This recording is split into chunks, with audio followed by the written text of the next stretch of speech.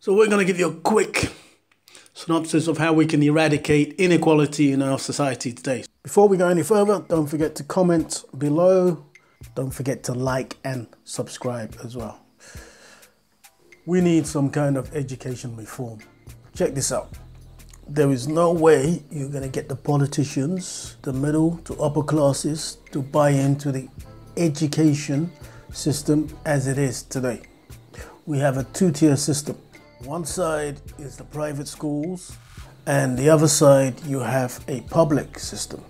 Now, the public schools have been for years now, we're not even talking years, we're talking decades, have been failing on the whole, the majority of the children that go to those schools. So we're talking about primary schools and secondary schools. And the reason why things have not improved over the decades is because the politicians don't care.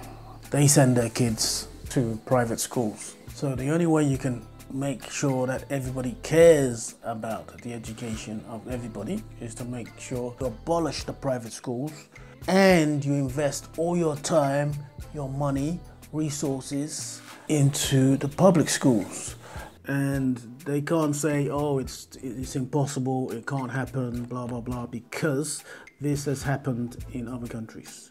A prime example is a country in Europe, Finland, took the brave decision to basically reform the whole education system. So they got rid of all private schools. Yes, they got rid of all private schools. Only then will everyone buy into the system. Now, I don't understand how in this 21st century, we're in 2021, and companies are still paying their workers unequal pay for doing the same job. And the only reason they're getting that extra 21% is because they are white and you are black. They are male and you are female. It's totally ridiculous. One of the big organizations out there is the BBC, who have been named and shamed for paying their female presenters a lot less than they do their male presenters. Name and shame them. Because no one wants to go and work for a company that is paying you 20% less just because you're a female or because you're black or brown.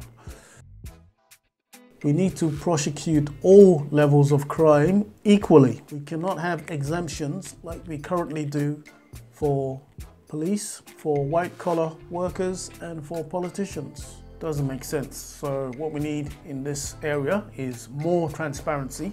Let's hold them accountable for their actions and push and make sure that they are prosecuted, and if they're found guilty, lock them up. This one is pretty obvious really.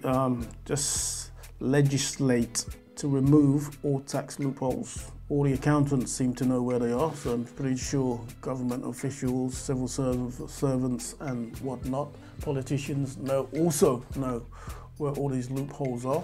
Close them. That way people won't have an excuse to pay their taxes where they do business.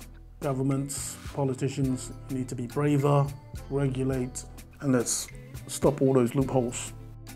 And finally, let's have a regulation for a free and fair media and press. So currently in the United Kingdom, we have 2 or 3 people that own most of the main media in the country, and that cannot be right.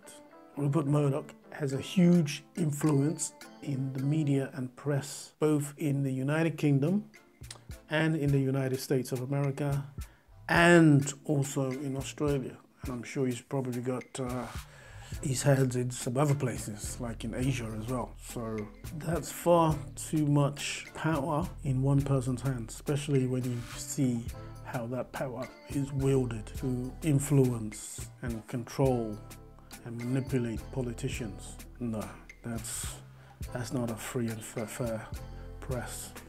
There has to be some kind of regulation put in place that stops that from happening. Otherwise, we will never be able to disassociate ourselves from the mess that is just about to end in the United States. So having said all that, so what can we do? Well, guys, we got to go out there and we've got to lobby.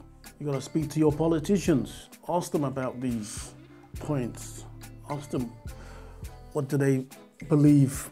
Just ask. Spread the word. Get on Twitter.